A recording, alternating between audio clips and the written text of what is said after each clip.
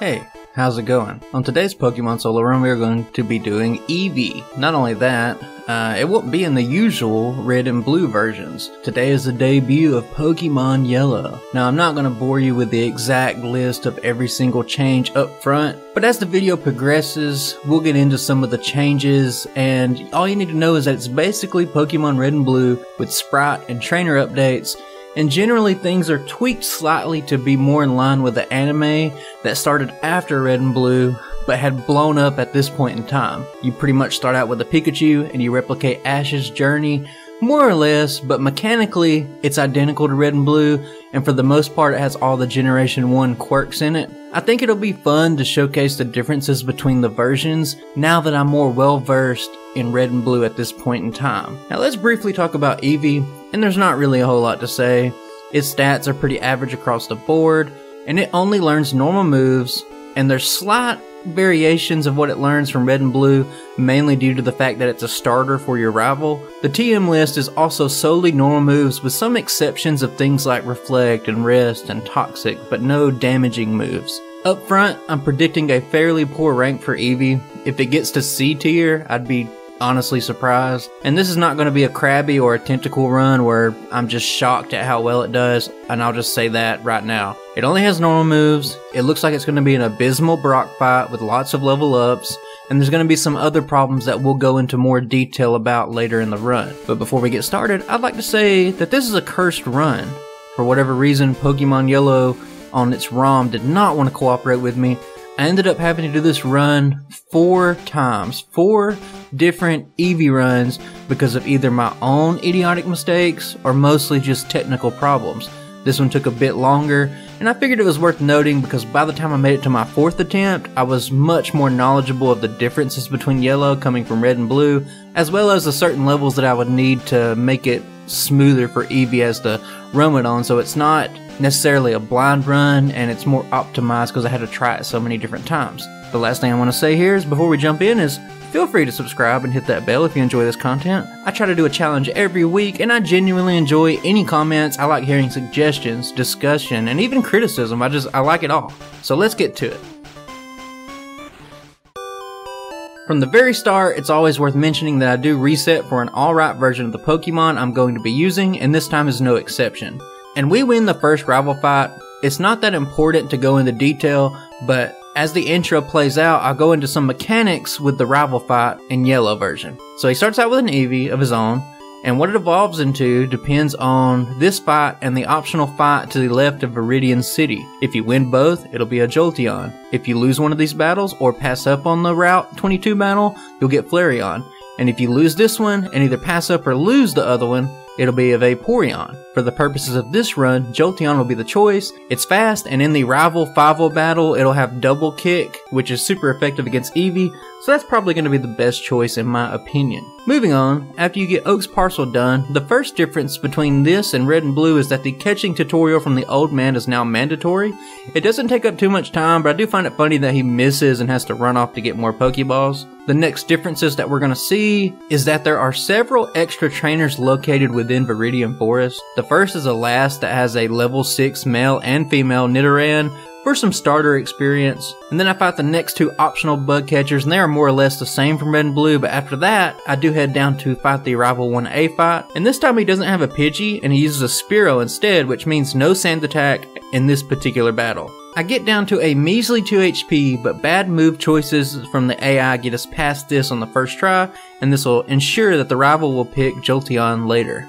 Now it's back to Viridian Forest, and there's one more new bug catcher. It's also optional, but I do fight it for some Brock insurance, but it's nothing special. A Caterpie and a Metapod, standard bug catcher stuff going on here. On to the last bug catcher, and along with several other bug catchers, also swap out their usual Weedle for a Caterpie.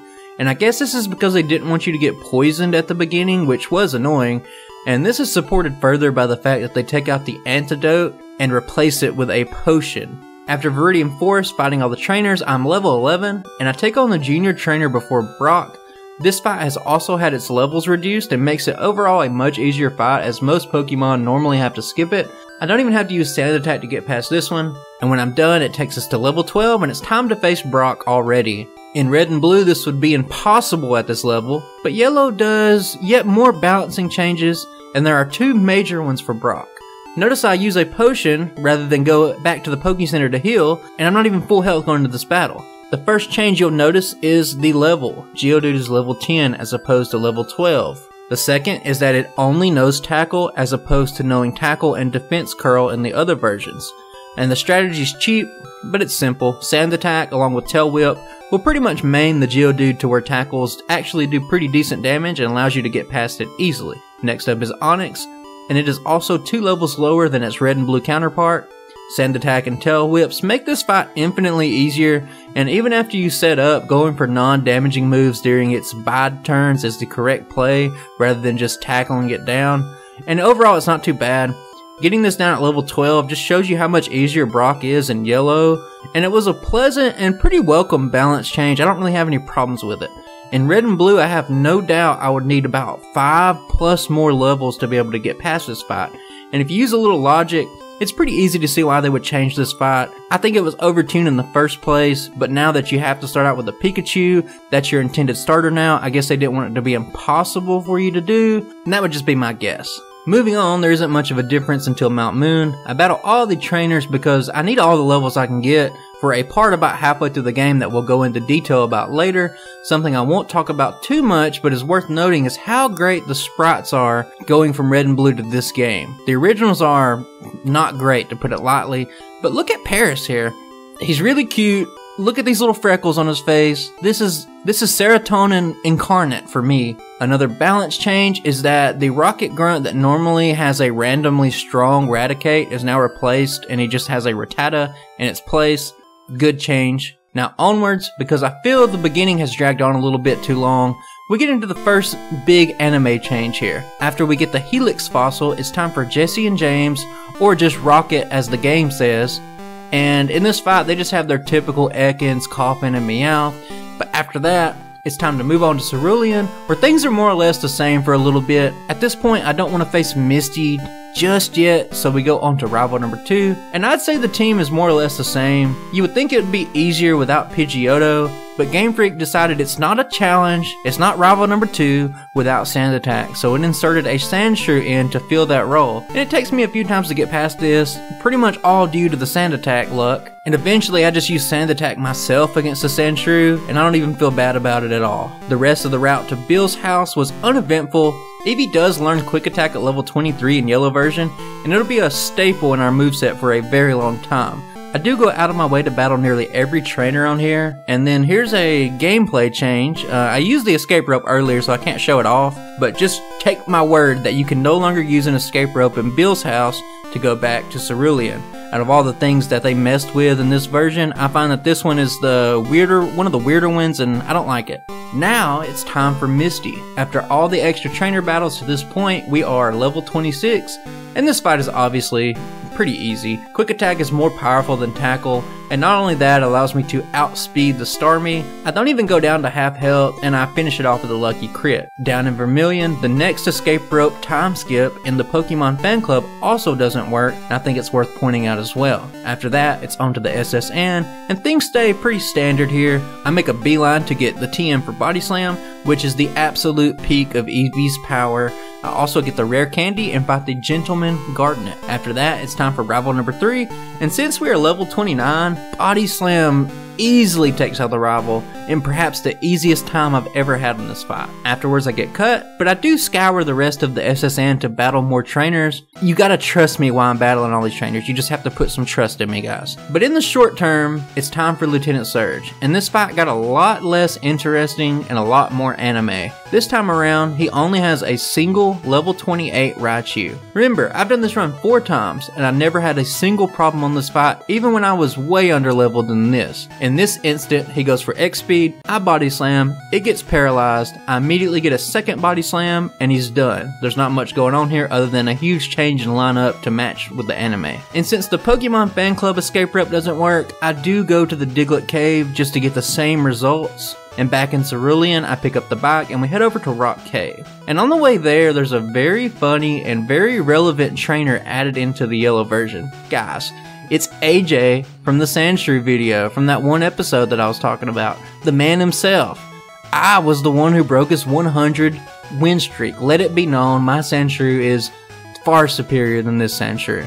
Rock Tunnel wasn't too bad. I avoided any hiker trainers, but I figured I'd show the infamous double Geodude Graveler hiker I had to fight. I utilized Sand Attack for what's probably going to be the last time in this entire run, and it doesn't really work as well as you would think. I do avoid the first self-destruct with it, but the next two actually hit me, but I do survive with 7 health and we move on. I then take a dip into Pokemon Tower and we fight rival number 4. The changes from Red and Blue are the addition of a Shelder and Vulpix, as well as the Spearow evolving into a Fearow. Body Slam and our level advantage makes this fight really easy despite the Sand Attack, and I will say that for gameplay balance, it feels better to have the Sand Attack user to be later in the battle as opposed to being the very first Pokemon. We then dip out, and now it's time to go to the Rocket Hideout. I do battle extra trainers once again, and it's worth noting that I pick up the TM for Double Edge. It's a move that I don't end up utilizing a whole lot, but at the time I thought it would be an amazing move to have later in the game. This area stays the same up until you take the lift down to B4, and here we get our second run-in with Jesse and James. Their team surprisingly stays the same all the way back from Mount Moon, and combine their low level with my level advantage, and you just have the recipe for wiping the floor with them. And now it's on to Giovanni, and we see some changes here, and ones that aren't too great for Eevee. He starts out with an Onix, then into a Rhyhorn. Luckily we still have Tail Whip, and this is the first time I have made so much use of Tail Whip in a run ever, and I use it fairly deep into the run. I definitely got my mileage, and its contributions to helping out in fights like this cannot be understated. I also learned something new. Guard Spec is an item that makes it to where your stats cannot be lowered, and Giovanni will utilize them on his Pokemon in this fight. The strategy for this one is to use as many Tail Whips as I can on the high defense resistant Pokemon until he uses one of those Guard Specs. Onix, I get off a lot of them, and then at that point Body Slam does like 95% of its health. Then Rhyhorn comes in, I get off 3 on him before he uses a Guard Spec, and then it still does pretty heavy damage and it's not much of a problem. Persian is also a new addition to his team, but it's just a normal type. There's not really much you can do. It's hard to gauge the difficulty of this fight compared to Red and Blue since I'm using an Eevee, but I'd say it's just a side grade at this point. When we are done with the hideout, it's time for Erica. I battle all the trainers in her gym to prepare for the upcoming Nightmare, but Erica's team is about the last team in the run that sees a significant nerf. Tangela is the lead Pokemon, and it does have some grass moves this time, which is a definite improvement. The rest of her team, however, is just devolved from Red and Blue. We see a Weeping Bell and a Gloom, rather than a Victory Pail and a Vileplume. Either way, I have levels over her Pokemon, and Body Slam gets this one done as well on the first shot. At this point, the first half of the game is over, and for the most part, the game is done being easier. And remember this whole video when I said, I fought all these trainers, I've been prepared, we'll talk about it later. Well, this is the point, and this is going to be why Eevee ranks where it's going to rank at the end of the video. Now I have some footage from my previous runs, and I'll be running it in the background while I talk about this situation, and I can only describe this as absolute hell. So in Pokemon Tower you have to fight 3 mandatory channelers that use Ghastlies. The specific headache is the first channeler that uses 2 Ghastlies. So what's the problem here? Why is this so awful? Well, Eevee can only learn normal attacking moves, and it can't hit Ghost through traditional means. This also applies for Ghost hitting normal types, but in Generation 1, their only attacking move is Lick, but these Ghastlies have Nightshade that does damage based off of the Pokemon that uses its level. So in Generation 1, there are several moves that are a little bit different. Seismic Toss and Nightshade are 2 examples. They both do damage based on your level when you use it, but they do typeless damage, which means that they ignore type immunities. So how does Eevee fit in here? Well, there's one normal type move in the game that can hit Ghost, and that's Bide. You know Bide, the TM that Brock gives you that's worthless 99% of the time, but it also happens to do typeless damage. Now here's how Bide works. You use it, and for a 2 to 3 turn window, all the damage that you take is dealt back, doubled to the Pokemon. Now this is the only way Eevee can get past this part of the game, but the probability of this happening is compounded with the Ghastly's love for using Confuse Ray. This is anecdotal evidence, but my personal 3+ hours spent on this section alone over 4 attempts makes me to believe that you have a much greater chance of hitting yourself during confusion when you have bide going. This isn't really factual or anything, but it's just a feeling that I have over experiencing this over hundreds of attempts. So now we've set up how it works, but what needs to happen? Well, if Eevee uses bide, you avoid any confuse rays, and then get hit with a single nightshade from a level 23 Ghastly, you'll deal 46 damage back to it. Now the real problem arises when you realize that a level 23 AI controlled Ghastly has about 50 HP, maybe a little less, but around 50. And that means that it'll survive a single nightshaded bide with a sliver of health. This means that in most cases, you're going to need 2 nightshades to hit you and then get off of bide. Ideally, the fight's going to go like this. Turn 1, you use bide.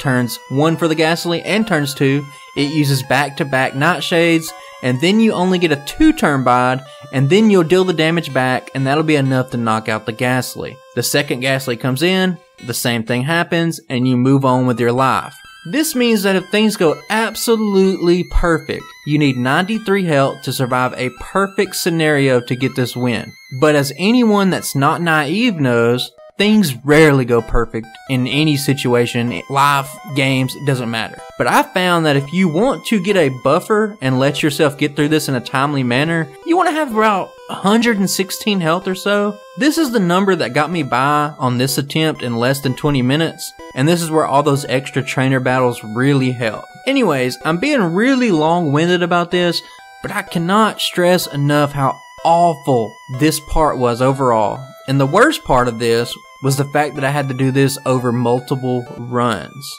There is a bug I did discover. I don't know if it's new or not, but if you are confused while you take a single nightshade from a Ghastly, but you avoid hurting yourself all those times, and you get off the damage, you'll do more than 46 damage, and you'll outright kill the Ghastly in one hit somehow, despite a regular nightshade not killing it. It's incredibly difficult to replicate, and I think I do on some of this footage, but I actually managed to win like that one time.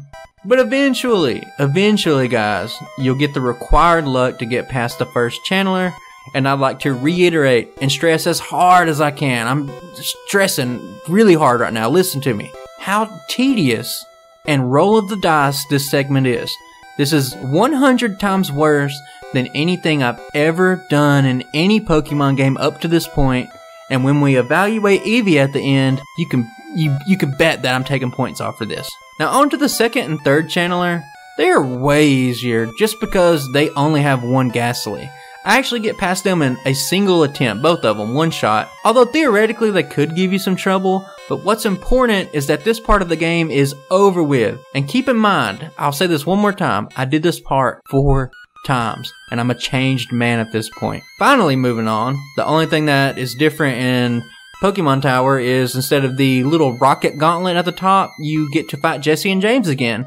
And this time they've actually evolved their Pokemon, but the fight is pretty much the same, and they're just a road bump, and we're moving on again. They're blasting off again, guys. After that, we get the Pokeflute, and I call an audible here. With my knowledge of my 3 previous runs, there's really no easy options left in the game, so instead I go to Silphco. But not to fight rival number 5 or Giovanni yet, it's just to beat down all these sussy baka rocket grunts, and we pick up the various vitamins and goodies littered around Silphco. And I probably battle about 70% of the trainers here in preparation for some of the harder stuff coming up in the game. When I clear out Silphco, I head out to beat up on Snorlax once again, and I make my way towards Fuchsia City. And once we're there, I do fight the trainers leading up to Koga, and I finally reach him about level 52, and you need to have some power to get through this fight. You need to be beefy and be able to do a lot of damage to get past this fight.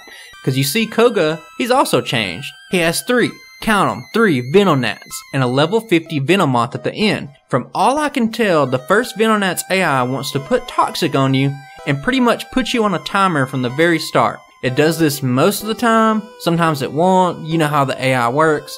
The first one also has Sleep Powder, and all 3 of these little Venonats have Psychic. I managed to get past this one on the first time due to my increased level and experience, But trust me when I say this fight is very annoying and difficult if you come in here at, let's say, level 42 or something like that. It's kind of like Yu-Gi-Oh! Where he throws out the Karibos at you and wears you down and then pulls out the Venomoth at the end, and he wants to just double team and finish you off while you're taking toxic damage. And I'm definitely not a fan of this Koga change, but that's not saying that I think the design in red and blue's good. I do think there's many poison types in Generation 1, and why not give them a good mix of them all? I mean, we go from 2 Coughings, a Muck, and a Weezing to 3 Venonats and a Venomoth. It's not interesting, and it's just worth pointing out. After that, I'm really not ready for Blaine either, so rival number 5 is the last place we can go, and this fight is also pivotal to have a higher level on. As far as I know, it'll take way higher level than this to outspeed the Jolteon, but you need to be able to get Body Slam into 2-shot range for most of his Pokemon to have a good time. The Sandslash is his first slot Pokemon, and there's several annoying things that it can do. 2 Body Slams do take it out, and it only does a Swift in between those, so we have no status conditions and we have high health moving on. Next up is Ninetales, and it's not an issue. Even if you're at lower level, it's not a challenge.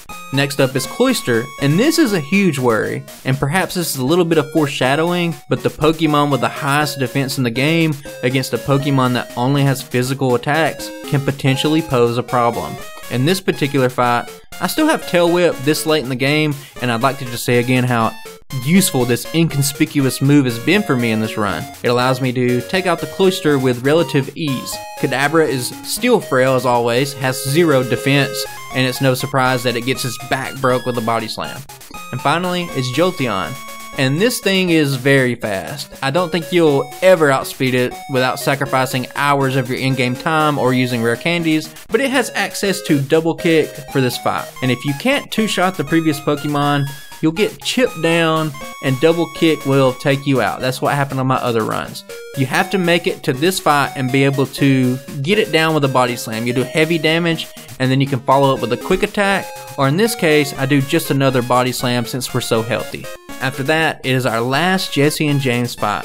They don't change Pokemon at all, and they're not worth going into detail other than just showing the differences between yellow and red and blue.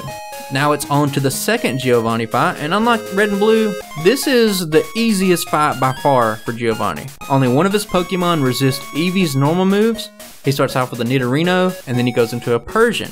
I have nearly 20 levels of advantage over his Pokemon, and this leads me to believe that perhaps in yellow this is the intended route to go to before you go to Koga, considering the levels of the previous rival fight and then how high Koga's levels are. Rhyhorn's the only Pokemon he has that resist our moves, but we still have the most underrated move in the game, Tail Whip, and we take it out pretty easy. He also has a Nidoqueen, but although it has Double Kick, it's not as much of an issue in this fight as it will be later. Spoiler alert. Next up is Sabrina, and I think this fight is overall very nerfed. She essentially only has 2 level 50 Pokemon, a Kadabra and an Alakazam.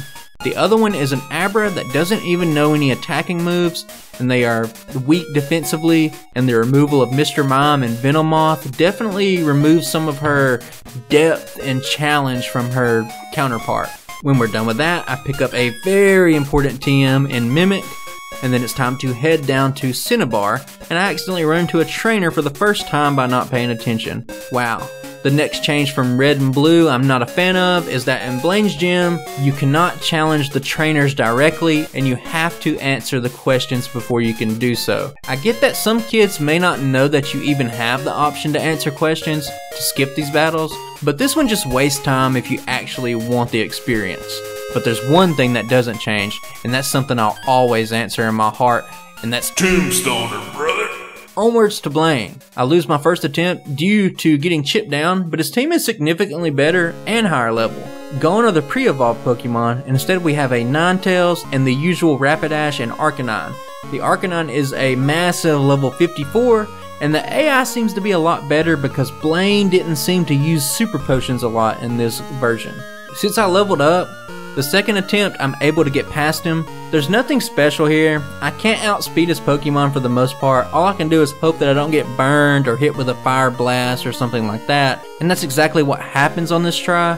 I do get some luck on the Arcanine. I get the paralysis on the first Body Slam, which means I essentially get back-to-back turns, and the second Body Slam gets it really low, and it goes for a reflect rather than like a fire blast, and then a little bitty quick attack is enough to get us past it. And now it's time for the last gym. I battle all the trainers up to Giovanni because, believe it or not, I still need levels heading towards the end of the game. The nightmare is not over yet, guys. And if you don't count the hours of using Bind on level 23 Ghastlies, Giovanni is by far the hardest fight of this run, and that's pretty surprising considering that I often say that this is the easiest version of Giovanni in Red and Blue. He is so much improved in every aspect in Pokemon Yellow, and he has the perfect answers for a solo run Eevee. And I'm just going to let a lot of failed attempts play in the background here as I talk in depth about some of the problems that this fight has. The first part isn't that bad, but it's still not great. The Dugtrio is extremely fast, and outspeeding it isn't really an option. Since it outspeeds and has access to Fisher, it can get off a one-hit knockoff, but that rarely happens. I do think it happened on one try, but I don't show it in here. I couldn't find the footage. But other than that, it of course has Sand Attack. It also has Dig, which is annoying because it'll make you miss, and he also has access to Earthquake, which is the same power as Dig, but they are both really powerful stab moves for Dugtrio. The bright side to Dugtrio is that a single Body Slam can knock it out, but there are just several things that it can do to make your life a little bit harder as you progress in the fight. Next up is Persian, and I wouldn't call it an issue. It does have access to Double Team, and if you take a Sand Attack previously from Dugtrio, you may as well just hit the reset button because you're just going to struggle here. It also has access to Slash, which will almost always crit and do a pretty decent chunk of damage that isn't really dangerous on its own, but when you get to the later parts of this fight, it makes it very rough. It can also use Screech, which will make the rest of his Pokemon absolute shred you. What you want from this point in the fight is for Persian to go for Fury Swipes so that you can get to the next Pokemon at pretty decent health. Next up is where the fight starts kicking off. Nidoqueen comes out and it has access to Double Kick, and it's super effective and does pretty heavy damage. Combine that if you've been already chipped down or if you've had a Screech put on you, it's brutal.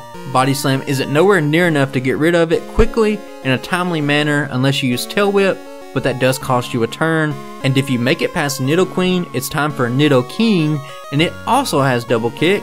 And not only that, it does way more damage than its Queen counterpart. The fact that I can't deal with the Nidos fast enough while taking super effective damage back really makes this fight difficult. And that brings us to the last Pokemon. It's Rhydon. It's an underrated Pokemon, I think, and that's probably because it has multiple ×4 weaknesses, but against Eevee, it's an absolute wall.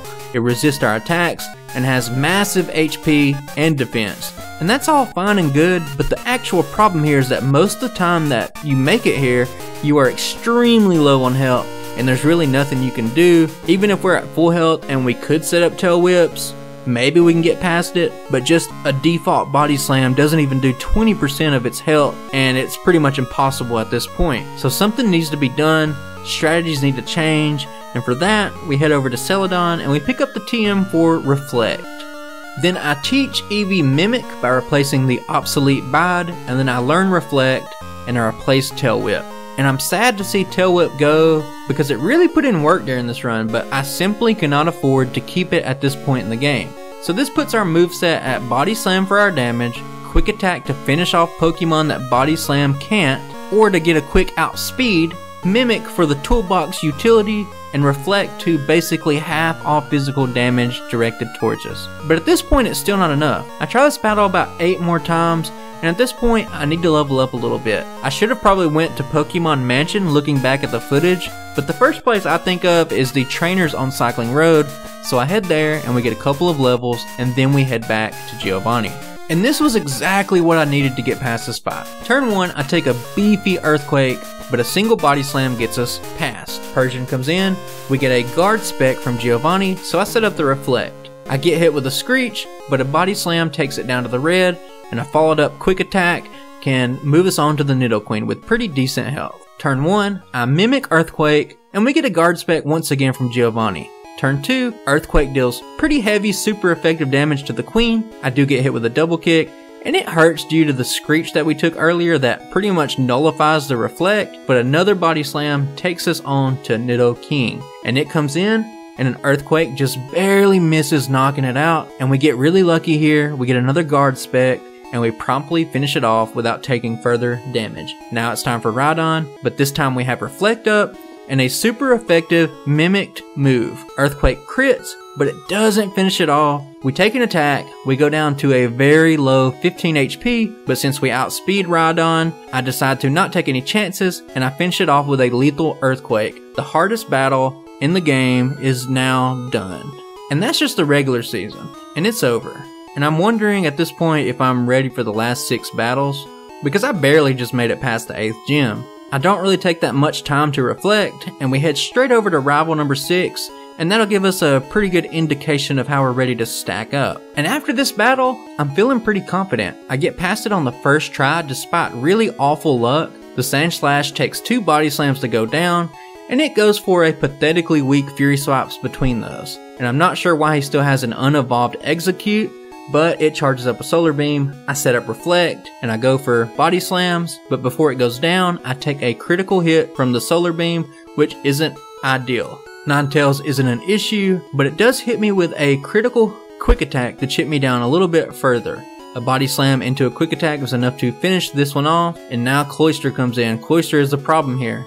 I get lucky, and I get a critical hit on a Body Slam, but it's not even close to enough to kill it. Cloyster then proceeds to get the extremely lucky 5-hit Clamp that takes me all the way down to 21 HP before I finally finish it off. Next up is Kadabra, and I outspeed it, and it's so frail that it's just one and done. Last up is Jolteon, and it's worth noting that at this point in the game it no longer has access to Double Kick, which is pretty great for Eevee. It already outspeeds us, and at this point we're at the mercy of the AI, but it goes for Agility. This allows us to get off a Body Slam, and it makes it to where it's low enough to where we can just finish it off with a Quick Attack, because everyone knows Quick Attack does not care how fast you are, even if you use 100 Agilities. Fight me. And this has got me feeling pretty confident. Heading on towards the Elite Four, I feel that I'll still need some levels, so I ration out my PP so that I can fight all the trainers in Victory Road, and I make my way through it. Looking ahead to the Elite Four, I think it's funny because I think that Bruno is going to be one of the biggest issues here because he's much improved over Red and Blue,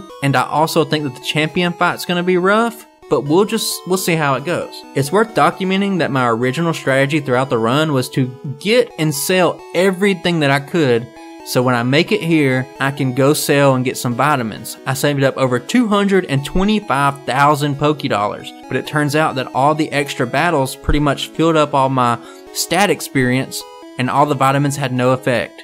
Cool. Now let's take a dive into how the Elite Four went, and surprisingly after the bumpy road, the bumpy journey that we took to get here, this went surprisingly smooth. While I did fail some Lorelei attempts, I'm not going to show any failures because it wasn't that bad. I ended up doing a very simple strategy, and that was Body Slam into a Body Slam into more Body Slams. Originally, I wanted to mimic Amnesia on the Slowbro to make Lapras not hit as hard, but I opted eventually in my last run to pretty much go straight Body Slam. And in my last try here, I do get confused. Eventually Slowbro starts to chip me down pretty low, and I gotta say that Yellow's version of Lorelei's Slowbro is much better. It has Surf, it has Psychic, and then it has 2 defense boosting moves, and it's a major improvement. The rest of the team is more or less the same. Jinx was always a one-hit from the very first attempt, and Lapras always has the problem of being able to crit and being tanky. In this specific try, it does miss a Hydro Pump that may or may not have ended this particular run, but a Body Slam triggers a potion, and it lets us move on. There's not much to say for Lorelei outside of Slowbro being much improved, and that makes me happy because Slowbro's my favorite Pokemon. And now we get into the real meat and potatoes here. It's Bruno, and let me say up front that this does not count against my 3-197 record I have against Bruno in Red and Blue. In my first several runs, I just deal with the Onix through brute strength. I just body slam it down. My plan initially was to take Ice Punch from the Hitmonchan to deal with the second one, and the strategy's not the worst ever, but it turned out not to be great either. The problem overall in all these runs I'm going to show is the Machamp. Submission absolutely destroys Eevee and does massive damage, especially if I take a Screech from one of the Onixes early. The second reset, I thought the exact same thing. I mimic Ice Punch, and the overall attempt goes pretty well, but look how much damage this Machamp does to me with Submission. It's pretty nutty and makes me kinda sad. Eventually I come up with a more consistent strategy. I mimic Dig on the first Onyx. That means I won't give Hitmonchan an immediate free turn, and I'll be able to deal with the first Onyx more effectively, as well as hide from the Machamp at the end of the fight a little bit. On this attempt, Hitmonlee gets massive damage off on me, and by the time I make it to the Machamp, he could pretty much just flick his finger at me and I'll die. And this brings us to the last attempt.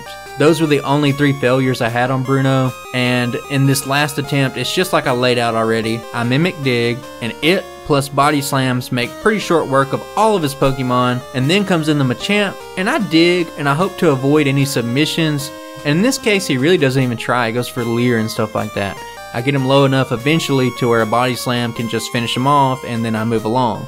Next up is Agatha, and I can confidently say that Agatha is much easier in yellow version, and I'll talk about it as my only 2 times that I was defeated play in the background. Now, I made the mistake of this entire run when I was looking through making the initial plans. I was going to mimic Nightshade to use on Agatha, but to my shock, and I should have done more research here, none of Agatha's Pokemon actually use Nightshade in yellow version.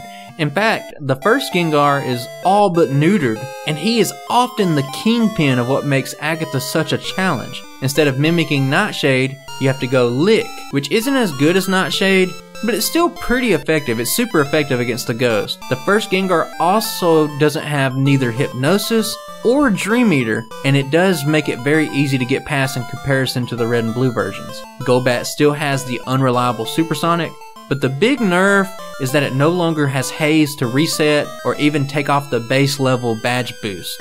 It does have Toxic to replace it, and that can be annoying. The rest of the team is roughly the same except for the final Gengar, and this time it has Toxic replaced with Psychic, making it much better, although it never really came into play much. Both of my 2 failures against Agatha came on the last Gengar, with the second one coming from massive toxic damage, but it was very surprising how consistent and easy this fight was, and it was almost bizarre when you compare it to the early Bruno attempts I had. So let's get to the final run. At this point we are level 69, and we use all of our rare candies, and outspeeding the Gengar makes this fight pretty trivial. Turn 1, you take Lick, and generally with our massive level, you just keep licking until it goes down. Its only damaging moves are Lick and Mega Drain, so it can't really do much, although sometimes it can be annoying. It'll confuse you and it'll use Substitute. Next up is Golbat, and while Body Slam doesn't outright kill it, it'll get severely low. Worst case scenario is that it'll use Toxic, but this time we get a retroactive potion, and a follow-up Body Slam gets us to the Haunter, and the Haunter is also the same from the previous version. It does confuse me, and I hurt myself a little, but it doesn't really follow up, and a cute little Eevee lick brings it down. Arbok is the exact same as Golbat. Body Slam isn't quite there for a one-shot, but a retroactive potion makes us take it out in the next turn. Last up is Gengar, and it has a good moveset, but more importantly we answer the age-old question of how many licks it takes to kill a Gengar. And the answer is 3. Does anyone in my audience remember the Owl Tootsie Pop commercials? No? Cool. Moving on, we have Lance, and Lance was by far the easiest member of all the Elite Four members. As a matter of fact, I never lost a single time to Lance. Even Lorelei, where I only showed the final attempt, could still beat me, but Lance just never stood a chance. The final attempt is the worst case scenario for Lance, but we still win pretty easy. I set up Reflect to ward off any pesky Hyper Beams, but in this battle, Gyarados goes for a turn 1 critical hit Hydro Pump that half helped me. 2 Body Slams with a Leer between by the Gyarados is enough to get us on to the next round. And looking at Lance's team, they're pretty much the same, but his Dragons have gotten rid of their stat boosting moves, and perhaps that was to kind of band-aid the poor AI against poison types. The first Dragonair does go down to a single Body Slam, but it's not important. What is important is that the second Dragonair has Agility replaced with Ice Beam. So we mimic that Ice Beam, and that allows me to one-shot it along with the Aerodactyl and then the Dragonite with relative ease. And this is pretty much how every Lance fight went, and it was usually smoother than this attempt, but this was the final attempt and that's usually the one I show. And last up is the Champion, and this is another fight that gave me some trouble. I went through this with various strategies in mind. During my first attempt I was trying out Toxic, and the idea was to turn 1 Reflect and then mimic Earthquake from the Sand Slash, but things go awful when a measly poison sting hits me and then the poison chance procs and I get poisoned, and we're on pretty much a timer for the rest of the battle. I end up taking an earthquake and several turns of poisons. Eventually the champion does a full restore and it forces out even more turns of poison, but eventually we move on. And next up is Alakazam, and at level 80 I outspeed it and I do enough damage to one-shot it. It's not an issue in this run at all. Executor comes in and I'm already getting low. I debate on using Toxic, but I don't have the health to back it up, so 2 body slams take it out. It does get off a leech seed on me before it goes down, and that basically halves the time I have left in this battle. And now let me introduce you to the run ender, the very high defense, suspiciously vagina shaped clam Cloyster. At this point, I'm way too low. It would take about 3 body slams under normal circumstances, but Leech Seed plus Poison along with Cloyster's patented Ice Blast ends this run. The second attempt has the same end result, but the details are slightly different. This time I take 2 critical hit slashes from the Sand Slash. Say that 2 times fast. 3 times, 4, I don't know how many times you want. But Executor gets off another Leech Seed. I try to put Toxic on it, but that's a pretty stupid strategy. And when Cloyster comes in, I use Toxic again in kind of a Hail Mary desperate attempt that never really had any chance of succeeding. And on our third attempt, I try to use Double Edge over Toxic, thinking that that huge punch might be enough for me to get past the hump, and I was wrong. I test out Double Edge on the Sand Slash, and it would still take 2, so I should have just used Body Slam. I get poisoned, and I get critically hit with a Slash. I get chipped down, but I do get a critical hit Double Edge on Executor to one-shot it, but Cloyster would take 2 Double Edges to go down, and at this point, once again, I'm too low. I keep using Double Edge to go out with honor this time, and this strategy's not working either. So finally we make it back, and this time we need to be smart. Turn 1 Reflect. I get hit with Poison Sting. I do not get poisoned. Turn 2 Body Slam. Sand Slash misses with Fury Swipes, and the turn 3 Body Slam makes it go down. I avoid nearly all damage on this attempt, and it's looking pretty good. Alakazam comes in, and this is where the change up to the strategy comes into play. I mimic Recover so that I can get past these awful early chip damages and maybe survive a little bit longer, but notice that I don't take damage anyway. Alakazam goes for Recover, and he promptly gets knocked out on the next turn, and next up is Executor, and I get the really lucky Body Slam critical hit, and I just take it out in 1 hit. I avoid any annoyances that the Eggman could have tossed out on me, but this leads us into Cloyster, the ender of runs. And our health is looking pretty good, and I'm ready for a battle at this point. But a turn 1 Body Slam paralyzes Cloyster, and it doesn't even get to move. And on our next turn, Body Slam crits once again, and just knocks it out. I'm almost pissed off that I'm not getting a chance to use my Recover strategy at this point. Then comes in Ninetales, and it gets off a critical hit Quick Attack. But hey, what's this? We get another critical hit Body Slam. What is going on right now? The luck has been godlike. And now it comes down to Jolteon, Eevee's uncle. Turn 1, it goes for Thunder, and we take big damage, and we go down to half health. A Body Slam of our own takes down the Jolteon into the red, but we no longer have Quick Attack to this point. At this point, I've never made it this far into the run, and I don't want to risk it. But I guess I didn't notice that it was paralyzed until I was watching this footage, because I could have just won right here. Instead, I go for Recover to get back to full health and to play it as safe as possible, even though that was not the correct play. Next turn, Jolteon is fully paralyzed, then Eevee scoops his ass off the ground and goes for one more final finishing move, Body Slam, to seal the deal and get us out of this hellacious, awful run. And it's over. Eevee has done it, and the Elite Four really wasn't as bad as I thought it would. But we know the few rough spots that Eevee had during this run, so what are my thoughts on it? Well, to be blunt about it, I thought it was awful. 6 hours and 58 minutes of in-game time while having to be at level 80 puts it pretty low on the list. The part in Lavender Town with the Ghastlies, there's no hesitation right now. Zero hesitation that Eevee is an easy D tier, and I hope that none of you ever want to replicate this run, much less go through 4 of these runs. Just watch the video and be content with that, I beg of you. For now, just on the merit of being a lower level and having a faster time, it's going to be ahead of Cubone. This will also probably be the only Pokemon I do in the yellow version, unless you guys really like it, maybe I can go back with a lower tier Pokemon, but I want to keep those high tier Pokemon on Red and Blue so that I can keep a consistent tier list going. Now, some closing thoughts on the yellow version. And I'll say that overall I prefer Red and Blue, but there are some interesting changes here. I think that the first half of the game is vastly easier, and the Brock nerf would be a boost to a lot of Pokemon's overall time. I think that Koga is extremely annoying with the changes, and it uses a very cheap strategy.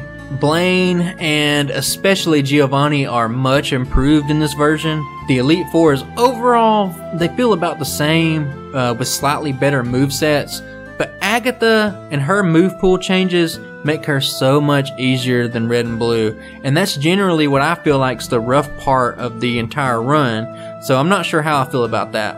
I'm also indifferent on the rival battles and the changes there with the Eevee. It just kind of changes out one sand attacker for another, and they more or less have the same coverage on their final team, so it's whatever to me. But be sure to let me know what you think about this, and this one has been a nightmare, not only to play 4 different times, but also to record. I'm looking at my timer right now, and it's on close to an hour. I'm sure I'm going to cut most of this out, and we'll try to get you the shortest video that I can. But if you've made it this far, I appreciate you. And I hope that everything is going well for you, as well as a turn 1 bide into 2 Nightshades on a Ghastly on the very first attempt. But that's about it for me, and I guess I'll see you guys on the next video. Bye!